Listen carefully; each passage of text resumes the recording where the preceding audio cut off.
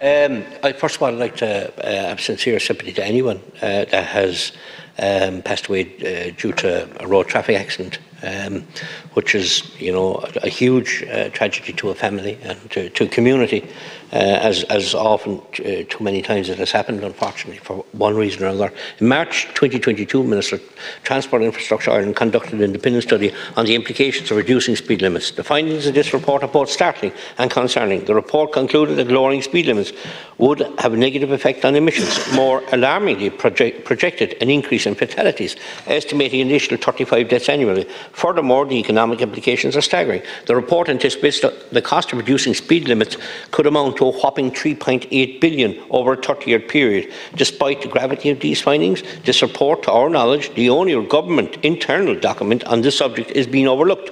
This disregard is perplexing, especially considering the report's clear indication that reducing speed limits would increase road deaths rather than decrease them, and impose a nearly $3 billion cost in the country over the next 3 decades. The question that arises here is, why is such a significant report being ignored? And also, Minister, while I'm at it,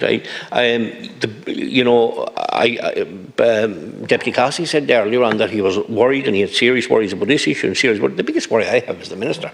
First of all, his absence here tonight is very disappointing because it's a very serious matter, number one. But number two, the TII advised the Minister in recent years that there'd be, if he didn't invest on certain roads, there'd be 77 extra deaths and 381 injuries in 5 years, and he failed to invest in that.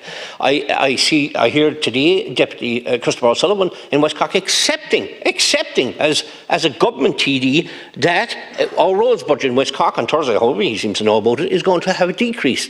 It's astonishing. And our roads, he said, he accepted, are in appalling condition, because they are. I agree with him. I've met him long enough, and now he's on my side, which is great. But I'm in the opposition. That's a bit strange. He's in government. He hasn't delivered. But the bottom line is, West Cork roads, Minister, you can't nod your head. Come down to West Cork, sit into my car, and I'll take you around West Cork. Because if your deputy hasn't done it, I will do it. And you will see the appalling conditions the road are in. They're in appalling conditions.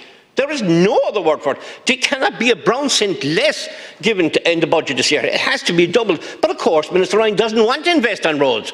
And what happens when you have a road with potholes and cars swerving left, right and centre, and they can't travel on the road? You cannot consider, in a road like the N71 that hasn't got a proper investment or a proper bypass or proper passing bays, since the Skibbereen bypass is there 25 or 6 years. That's the only bypass. We have no bypass in Shannon. We keep begging for it. The Northern Relief Road, the Southern Relief Road in Bandon have not been finished. The Bantry Relief Road has not been finished. You're an absolute abject failure.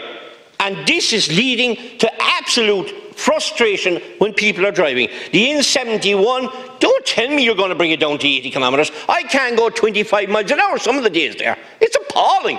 You have to come down to see it. And I'm being honest. I'm quite happy to let you sit in there till they can't go around the Chinchol, because you will see for yourself. The R585, the R586, cutting from 80 to 60. Push bike speed.